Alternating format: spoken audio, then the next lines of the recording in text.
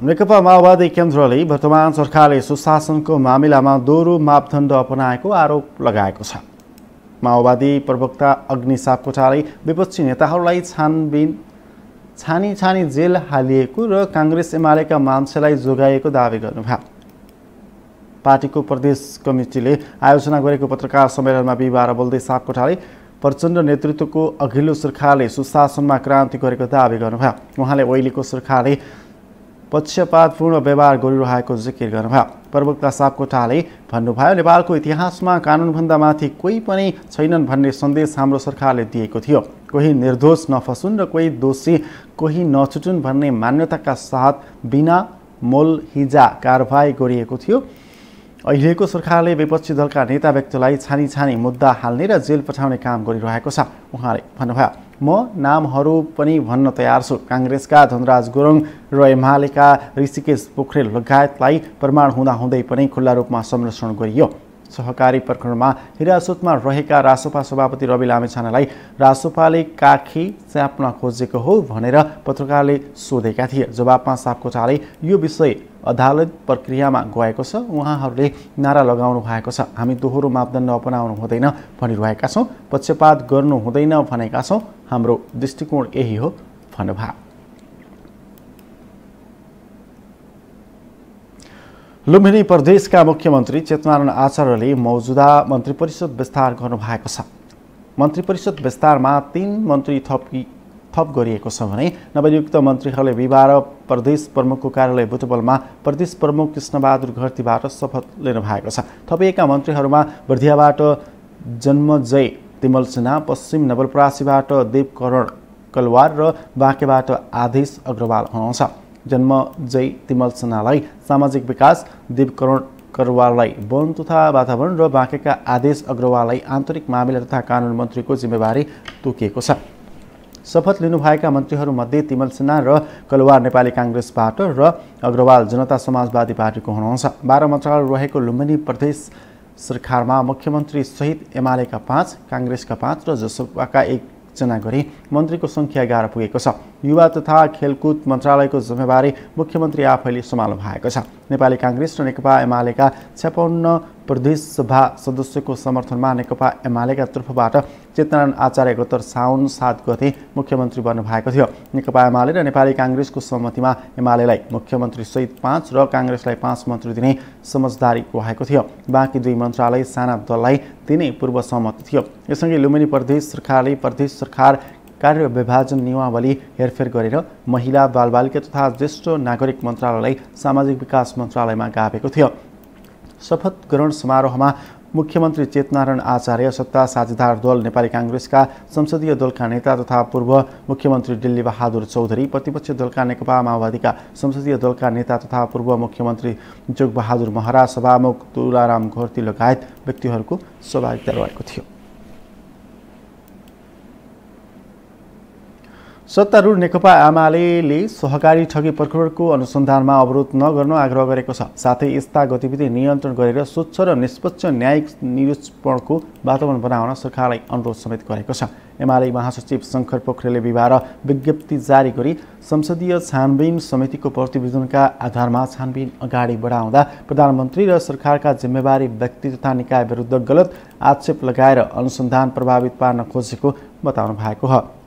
Party सभापति रवि लामिछाने पक्राउपछि राष्ट्रिय स्वतन्त्र पार्टी रासोपाले गरेको प्रदर्शनतर्फ सङ्केत गर्दै उहाँले छानबिनको प्रक्रियालाई प्रभावित गर्ने गरी भ्रम सिर्जना गर्ने र अस्वस्थ वातावरण सिर्जना गर्ने काम हुनु अत्यन्त दुःखद विषय हो।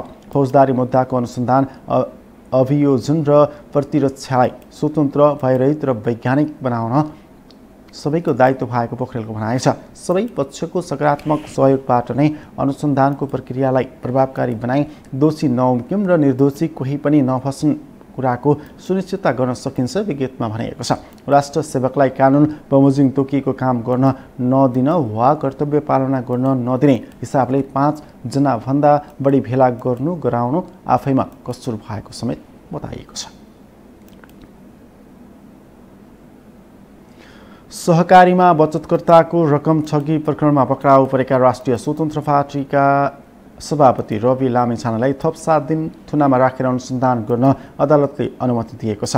कास्की जिल्ला अदालतले रासपका सभापति रवि लामिछानेलाई थप 7 दिन हिरासतमा राख्न अनुमति दिएको हो। न्यायाधीश चन्द्रकान्त पौडेलको इजलासले लामिछानेलाई थप 7 दिन हिरासतमा राखेर अनुसन्धान गर्न प्रहरीलाई अनुमति दिएको अदालतका सूचना अधिकारी सूरज अधिकारीले जानकारी दिनुभएको छ। अदालतले यसअघि दिएको 6 दिनको म्याद आज सकिएसँगै प्रहरीले म्याद थपका लागि अदालतमा उपस्थित गराएको थियो। सूर्यदर्शन सहकारीको रकम हिनामिना प्रकरणमा पक्राउ परेका लामिछाने र पूर्व डिआइजी तथा रविकै तत्कालीन साझेदार छविलाल जोशीलाई समेत आज प्रहरीले म्याद थपका लागि अदालतमा उपस्थित गराएको हो। रविको पक्राउ र म्याद थपको विरोधमा राष्ट्रिय स्वतन्त्र पार्टीले विरोध गरिरहेको छ।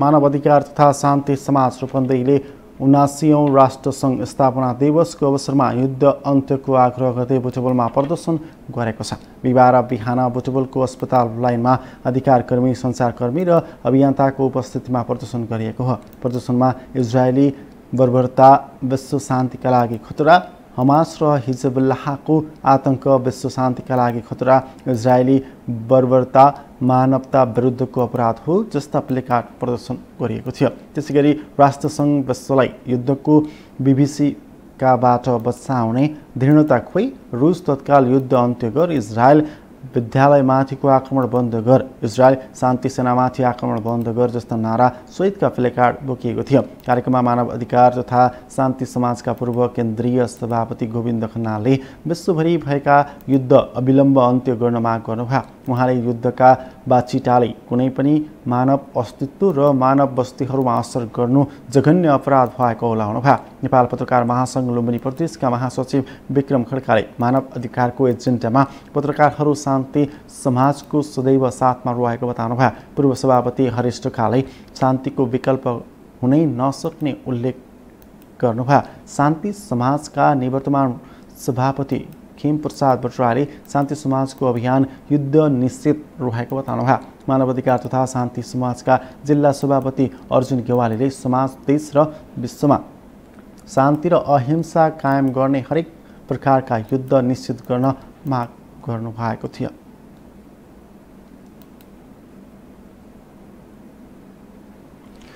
प्रहरीले विभिन्न जिल्लाबाट जुवातास खेलिरहेको अवस्थामा 36 जनालाई पक्राउ गरेको छ। ललितपुर, काभ्रे, कैलाली, रूपन्देही लगायतका जिल्लाबाट लाखौं रकमसहित 36 जना जुवा पक्राउ परेका हुन्। ललितपुरको महालक्ष्मी नगरपालिका 8 लुहुस्थित निरञ्जन पाण्डेको पिस हिल रिसोर्टमा जुवातास खेलिरहेको अवस्थामा रामेछाप दोरबम्बा घर भई काठमाडौँ सुन्दरा बस्ने 33 वर्षीय सुमन श्रेष्ठ समेत 12 जनालाई बुधबार राति पक्राउ गरिएको छ। जिल्ला प्रहरी परिषद जालखेलबाट खटिएको प्रहरीले उनीहरूलाई नगद 7,30,000 रुपैयाँ र 9 बुकतासहित पक्राउ गरेको हो। त्यस्तै रूपन्देहीको मायादेवी गाउँपालिका 8 बसडिलवा स्थित महासारदा प्लास्टिक एन्ड स्केप सप्लायर्समा जुवातास खेलिरहेको अवस्थामा ओमसतिया गाउँपालिका 4 बस्ने 38 वर्षीय रूपेश गुप्तासहित 5 जनालाई बुधबार बिहान प्रहरीले पक्राउ गरेको हो। वडा प्रहरी कार्यालय भैरवाबाट खटिएको प्रहरीले उनीहरूलाई नगद 89,090 रुपैयाँ र 1 बोक्तासहित पक्राउ गरिएको प्रहरीले जनाएको छ। उता काभ्रेको पनौती नगरपालिका 9 रातेमाटा स्थित लक्ष्मी थोकरको घरमा जुवातास खेलिरहेको अवस्थामा सोही ठाउँमा बस्ने 56 वर्षीय कान्छाराम घिसिङ समेत 5 जनालाई बुधबार राति प्रहरीले पक्राउ गरेको छ। प्रहरी चौकी पनौतीबाट खटिएको प्रहरीले उनीहरूलाई नगद 97,000 रुपैयाँ र 1 बोक्तासहित पक्राउ गरेको हो। बुटवलको नवीन औद्योगिक कदरबहादुर रीता माध्यमिक विद्यालयका प्रधानाध्यापक प्रेमबहादुर बस्नेतलाई उत्कृष्ट प्रिन्सिपल अवार्ड 2024 प्रदान गरिएको छ। काठमाडौँबाट अङ्ग्रेजीमा प्रकाशन हुने कलेज रिडर्सले अस्ट्रेलिया नेसनल युनिभर्सिटी क्यानबेरामा बुधबार विभिन्न विधामा अवार्ड वितरण गर्ने क्रममा बस्नेतलाई उत्कृष्ट प्रिन्सिपल अवार्ड 2024 प्रदान गरेको हो। अङ्ग्रेजीमा प्रकाशन हुने कलेज रिडर्स म्यागजिनले नेपालमा रहेका सामुदायिक क्याम्पस, सामुदायिक विद्यालय, पब्लिक क्याम्पस, निजी क्याम्पस तथा निजी विद्यालयहरूका असल शैक्षिक अभ्यासहरू अन्तर्गत समयको माग अनुसार विश्व बजारमा अवलम्बन गरिएका असल अभ्यासहरू, नवीनतम र सृजनशील कार्यहरूलाई सूचना र प्रविधिमा आधारित वितरण सङ्कलन गरी प्रकाशन गर्ने कार्य अभियानको रूपमा गर्दै आएको छ। म्याग्नेजिसले देशभरिबाट सामुदायिक क्याम्पस, सामुदायिक विद्यालय, पब्लिक क्याम्पस, सम्बन्धित प्राप्त क्याम्पस र निजी तथा आवासीय विद्यालयहरूका अध्यक्ष, क्याम्पस प्रमुख र प्राचार्यहरू गरी 15 जनालाई व्यक्तिगत रूपमा र 30 जनालाई संस्थागत रूपमा अवार्डहरू वितरण गरेको जनाएको छ। त्यसैगरी सगरमाथा सेकेन्डरी बोर्डिङ स्कुल देवदहका प्राचार्य कृष्णबहादुर पौडेललाई उत्कृष्ट principal award 2024, crimson college of technology बुटोललाई best health science and IT college award 2024 र सिद्धार्थ ग्यालेक्सी पब्लिक स्कुल तिलोत्तमाका जीवन गुरुङलाई गुडविल उपलब्धि अवार्ड 2024 प्रदान गरिएको छ। कलेज रिडर्सका प्रधान सम्पादक रामहरि सिल्भाको अध्यक्षतामा केशव नेपालको सञ्चालनमा सम्पन्न कार्यक्रममा सम्मानित हुनेहरूको तर्फबाट इन्जिनियर डाक्टर मिथिलेश कुमार शाह, रञ्जना प्रधान, निशा भट्ट, प्राध्यापक इन्जिनियर हरि भण्डारी, डाक्टर शैलेन्द्र गिरी, राजन श्रेष्ठ र आनन्द यादव लगायतले मन्तव्य व्यक्त गर्नुभएको थियो।